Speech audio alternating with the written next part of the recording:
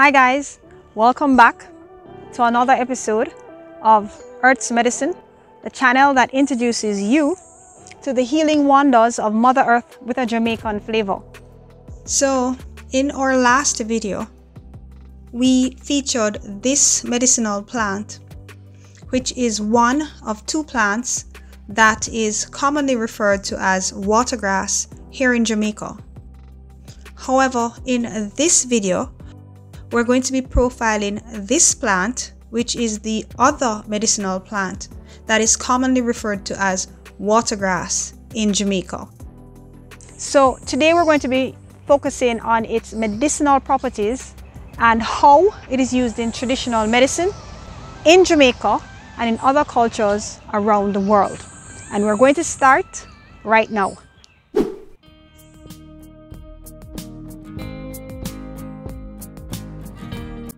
This plant is a species of watergrass that was previously scientifically known as Commelina longicalis. Today, the preferred scientific name is Commelina Diffusa. It belongs to the Commelinaceae plant family, and some of you may be more familiar with the other name, which is the dayflower family. And the genus is called Commelina. In English, the plant has several common names depending on the region in which it is found. For example, in Hawaii, they refer to it as hono grass, and in other countries, it is known as climbing dayflower, scurvy weed,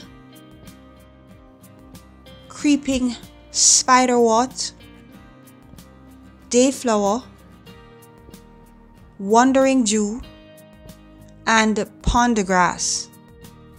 But the preferred common name is spreading dayflower. The plant also has several common names in different languages.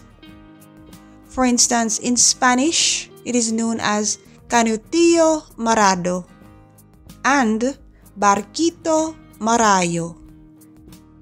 There are two recognized varieties, and I just want to remind you guys that when you go out and do your own research, it's very important that you use the scientific names, because plants from different species can have the same common name.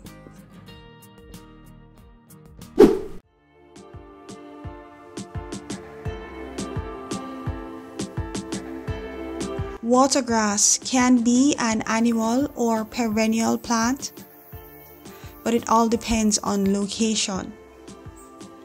It can grow to about a meter in length, and it tends to creep along the ground, but it can also grow upright.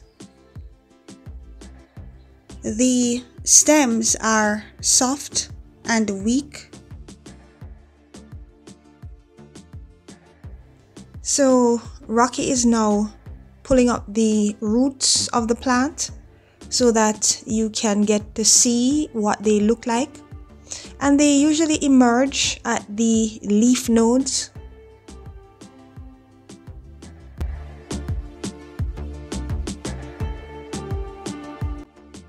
And the flowers are super tiny. I would say that they are about the size of an eraser that is on top of a pencil. And they are a beautiful bright blue color, but they can be lavender on rare occasions. The flowers have 3 petals that look like mouse ears, and they have wavy margins. They open every morning and disappear within a few hours. Beneath the flowers is a folded leafy bract that could be about 1.5 inches long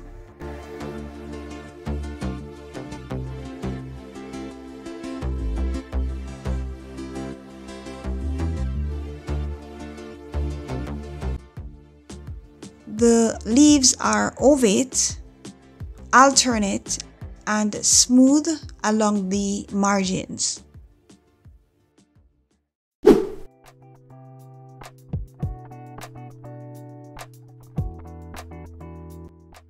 Watergrass is distributed in many regions around the world. You can find it growing in the Caribbean, parts of the United States, Mexico, South and Central America, Africa, Asia, Australia, and the Pacific Islands.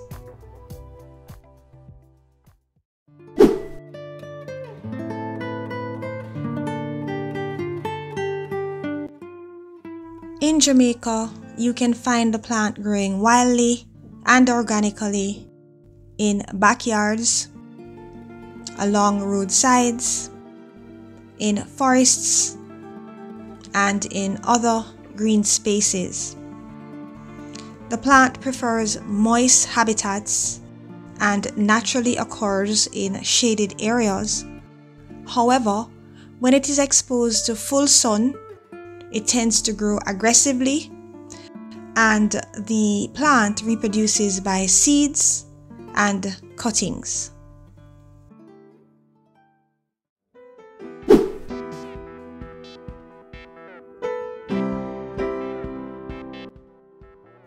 Based on research, the conclusion is that the plant has anti-inflammatory, antioxidant, antibacterial, antifungal, nephroprotective, hepatoprotective, cytotoxic, and central nervous system depressant activities.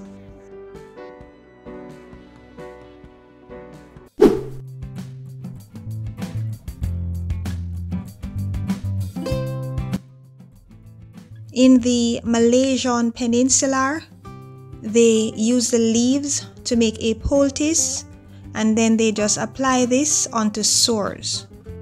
In Indonesia, they crush the leaves and stems and use them for the treatment of irregular menstruation.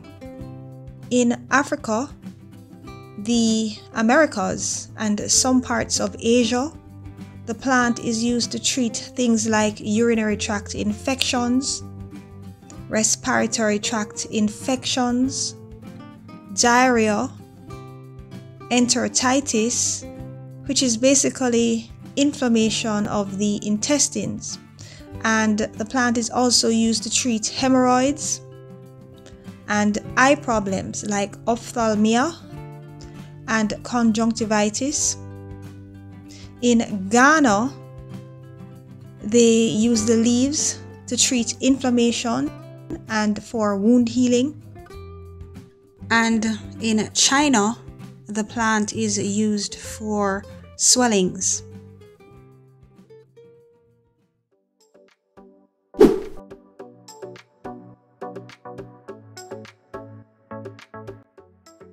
Okay, so I'm taking a brief moment just to ask you guys to hit that like button right now if you're finding value in the video thus far.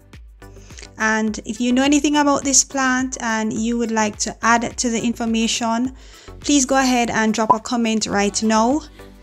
And please share the video as well so that others can benefit from this information today. And if you're new here, a very warm welcome to you. If you would like to see more videos like this one in the future, then go ahead and subscribe to the channel right now. And please turn on your post notifications so that you will be alerted whenever we upload our next video. Thank you so much, guys. Now let's get right back to the video. The plant is also used to treat malaria, insect and bug bites, snake bites, rheumatoid arthritis, gonorrhea, influenza, fevers, laryngitis, sore throats, acute tonsillitis, otitis media, which is basically an inflammation or infection that is located in the middle ear. The plant is also used for nose bleeding, groin pain, dermatitis, leprosy, kidney disease, abscesses, boils, and edema. It is also used as a diuretic agent, blood coagulant, and a heart tonic.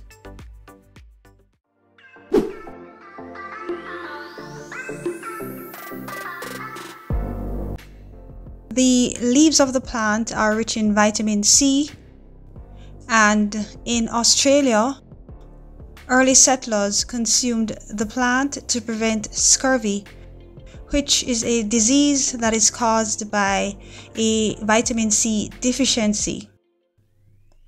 Today, the leaves are cooked and eaten as a vegetable in some cultures, and it is also used as animal food. There is a dye that is also extracted from the flowers and used for painting in China as well. There are dangers associated with the use of herbal remedies. If you would like to learn more about the latter, then please click on the link in the description below. Medical disclaimer. The information shared on Earth's Medicine is for the purpose of enlightenment. It is not to be used as a substitute for pharmaceutical medicine. If you are feeling ill or you have any health concerns, please speak to your doctor about same.